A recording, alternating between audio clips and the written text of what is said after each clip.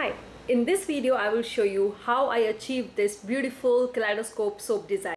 I know these are not perfect, but again, practice makes perfect, and with this kaleidoscope soap mold also you have to practice a few times to reach to that perfect result. This was my third attempt, but this is the first time I actually made this soap. If you are interested in seeing why my first two batches failed, wait till the end of this video. But first, let's get started with how I achieved this result using this kaleidoscope soap mold. This is what I ordered to make kaleidoscopic design soap. It came with cute thank you card, manual for instructions, cute soap bags as a gift, 8 pull-through designs. This is what will make design in your soap. You can pick any of the designs of your choice. Silicone mold to pour the soap in. It is very sturdy and both parts clamp in each other to form a round mold. 4 pipettes, more on that later. 2 clips to hold the mold together. Let me show you quickly now how these will be put together. All you have to do is just clamp 2 of these silicone parts together.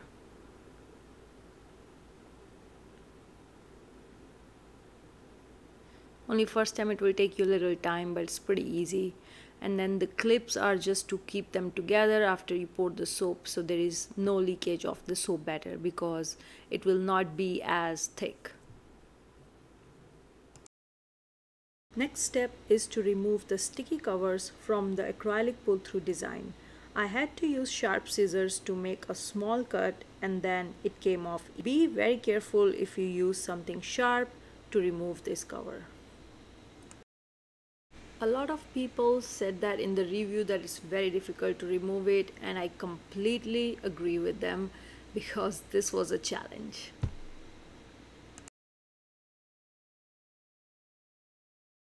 Last but not the least, a stainless steel rod. The pull-through design is to be screwed on this rod. So there it comes with 2 screws. You remove one of the screws and put the selected whatever you like pull-through design and put it there and screw it properly. Now it will be put at the bottom of the mold, and rod will help to pull the design through the soap batter, forming the kaleidoscopic pattern at the bottom like this, and then you pour the soap and then pull it out. Now it's time for the fun part. As you can see, I already have the colors that I selected in a container, and here I'm mixing lye in the oil. The oils I'm using here is 100% olive oil. So I will first stick blend it. I stick blended it here until like it reached emulsion, and I did not let it even reach completely to the trace. So I just wanted to make sure this is completely mixed. Then here I'm adding the fragrance oil, and now I will be mixing it very well. Once it is completely mixed, I decided to divide it into 3 batters: the blue color, the green, yellow color, and then some part I would leave colorless. So first I added little bit and then made sure I mixed the mica properly. The same for the blue and the same for the yellow one. Once the mica was mixed very well, then I added more of my soap batter so I don't get the clumps of mica in there. I did not really divide it very evenly, and that's why you will see at the end I had a lot of blue left. So try to divide your soap batter in equal amount. Now we are going to reach to the fun part. You can see my soap is already at light trace. So I started with pouring the colorless one, then yellow, then blue, and it needs to go in the center. I know mine is not, but my goal here was just to get this soap done. Not sure you know or not yet, but I had 2 failed attempts before this one, and I was desperate to just make some designs. So I'm really happy that my batter did not clump and I didn't have a failed batch, and I was able to try this beautiful soap design. So that's why I was like, I'm not gonna get into the pipette or anything. I'm just gonna use my funnel picture and I'm just gonna use that. So yeah, that's where I'm using all my three colors that I have. I mean, colorless, blue and yellow, and you can see I'm pouring it one by one. I only made this 1 pound batch. When I say 1 pound batch, it means 1 pound of oils, because after two failed attempts before, I did not want to make a big batch and just decided to make only 1 pound. So I just kind of cut it short, but it did take me longer than this to pour all of these.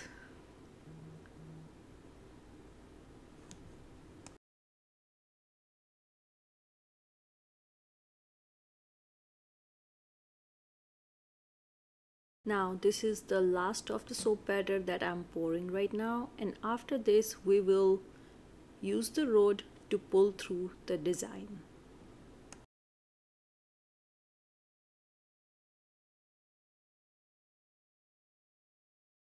I'm pulling through the design here, and then I will leave this for 3 days and I will unmold it. This is after 3 days I unmold it, because this is 100% olive oil soap, so it does take time to come out of the mold. But after 3 days it easily came out of this silicone mold. Let's unmold it and cut it and see all these unique, beautiful designs. I'm actually in love the way they came out, because this was my first try, but this was not really my first attempt. I had two failed attempts before this, and stay tuned if you want to see the failed attempts, because that will come right after this. But if you're good with this, you will be free to go after you see these designs. Okay, so yeah, let's cut them and then see these designs.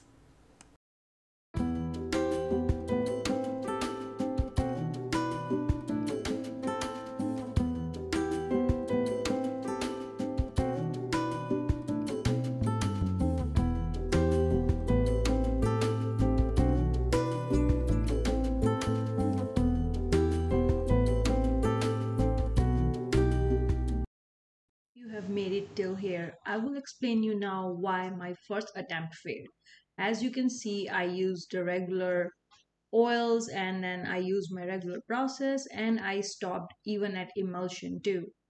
But what I did wrong here is, at this point when I was adding fragrance, the soap batter was already traced and it was already reaching to the medium trace. Then put it aside and started adding mica to the containers. After I added mica to the containers and picked that batter back up, and I noticed that it was already at almost medium trace, and I would say medium to thick trace. Time I added this soap batter to the colors, I could just tell it is not going to go as planned. As you can see, it is really thick already. But I was so desperate to try it, so I still moved forward and followed the process. So what I did wrong here is I used a regular recipe that traces quickly, as well as I used a fragrance oil that actually slightly accelerates the trace. So the combination of both made it reach to a thick trace, and at this point you can see it is getting thicker and thicker. Now, if you notice one more thing, my colorless soap batter is not as thick as the colored ones. Did you notice that? You will not find it in any books or internet website. Like, at least I did not find it. But this is just my observation that alcohol, which is isopropanol, has also messed up my soap batches a few times. And this is one of them. So when I actually added the mica, I actually sprayed it with alcohol to make a mixture first, and then I added the soap batter. And that's what I did in both of these, blue color and the yellow color.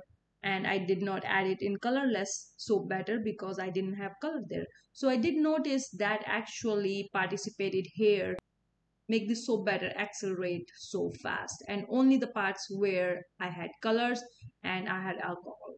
So that's my observation, so be careful with that. When I made that attempt that I showed you before where I was successful. I did not use alcohol there, and I only added the soap batter in the mica and mixed it there. Okay, now here is the funny part. As you can see, I'm really struggling to get that pull through design out because the batter is so thick, like, and it keeps sliding from my hand. So I had to actually grab a towel and hold it with that, and then somehow I was able to pull through, and it was a disaster. But, anyways, that was my desperation to actually see what design it can still make. And I really was hopeful. I was like, I'm sure it's going to make some design. And actually, soaps didn't come out bad, and you're going to see it soon. And as you can see here, the kaleidoscope design didn't come out, but I think the soap looks still pretty and colorful. And because the batch is still good, so I can actually use these soaps as free soap samples. So if you're interested in one of these free soaps, send me a DM on my Instagram and I will be happy to send you. But it's only for 8 people because I only have 8 of these. Okay, now it's time to show you the second batch that failed. Now here the culprit is fragrance oil. So I used this fragrance oil that I did not know how it behaves. Recipe was good. I added this fragrance oil and for some reason this time I did not stick blend before adding the fragrance, and I thought let's just add the fragrance first and then I'm gonna stick blend it, but that did not go right. I added the fragrance oil. At first it looked okay and then it started to thicken up, and then I thought, okay, I should just already separate it in 3 parts and start adding color because it's already thick. Maybe this fragrance oil accelerated the trace. So that's what I did, which was mistake. I think if I had stick blended first, I might have gotten something, at least the batch was going to be good. But anyways, at this point, I dumped the idea of making a kaleidoscope design and poured everything in the mold. This does not look right. So I just decided to dump it in the mold, and looks like oil is separated still. So let's put it back in the container and try to stick blend it because I never stick blended it, so maybe that will save it. And I tried to do that, but it was getting so thick that I couldn't even stick blend it. So I tried to stick blend it and I was like, okay, I don't want to break my stick blender either because I've heard those stories that it gets stuck and your stick blender breaks. So I just decided to dump it back in the mold, and all I did is just put it aside. So either I have to rebatch it or I'll have to trash it. But that was the story. Never use a fragrance oil that you have never tried before, especially if you are trying something new. Always try your fragrance oil in a smaller batch first, and then make a note on the bottle or wherever you keep your notes, and make sure when you have a recipe where it's going to take you longer time, make sure you don't use a fragrance oil that accelerates or separates or cause rising or anything like that.